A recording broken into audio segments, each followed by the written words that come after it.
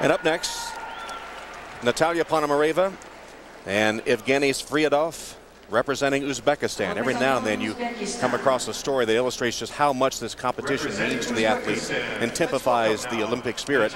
Natalia came up to ask Scott for an autograph, and as we talked to her, we found out that she's skating with a broken foot.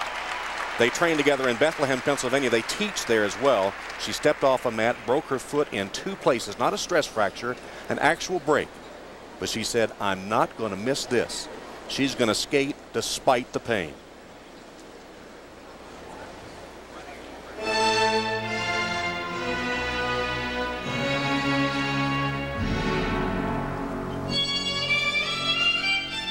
The break is on her landing foot.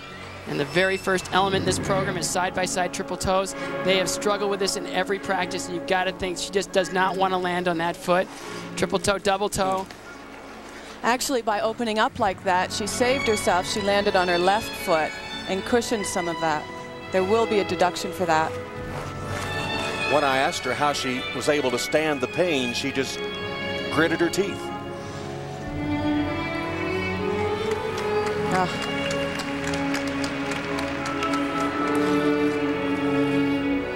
Now their most difficult move, the throw triple sow cow. Oh, that was close. 2-footed on the landing, but you got to think that there's just no way she wants to land clean on that right foot. She said that if it could break and give way at any time for a full break. It's just hanging on. 2 places. It's actually broken. And how determined to skate anyway at the Olympic Games. And all our students back in Bethlehem, Pennsylvania have to be getting a thrill as well.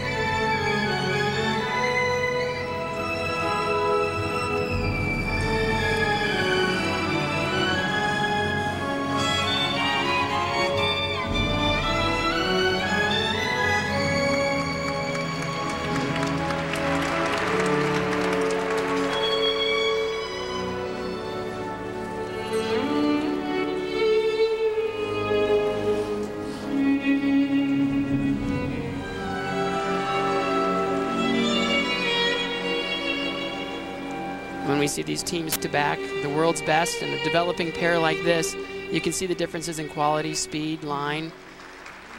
They were 17th in the World Championships last year.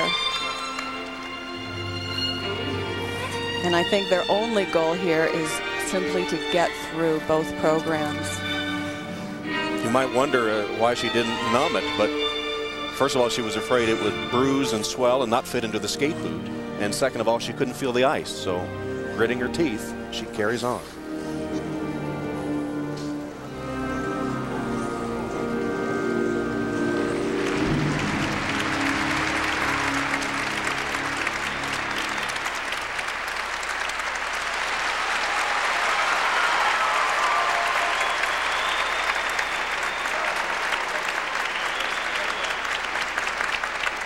When your only goal is to hear the end of your music, it's a job well done. Lots of deductions. They're not a competitive team here, but what a great story to see them gut out that performance.